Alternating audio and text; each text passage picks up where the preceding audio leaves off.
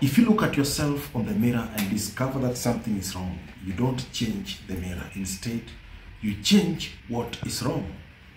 So also, if you discover that you always see something wrong in everyone that you associate with, you always clash with people and you have something to blame them for, you never see your mistake, then it could be that you always see yourself in those people.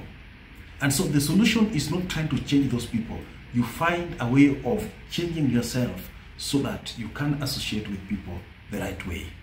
There's a proverb that says that if you don't clean your mouth before breakfast, every food will taste sour. And so if you discover that every time you present yourself before the mirror, you see a mistake, don't change the mirror, change yourself. Don't live in denial. With that, you'll solve a lot of things. Now, you can get my books, Seeing Beyond the Obvious, The Cost of Becoming, and Wisdom from the African Proverbs.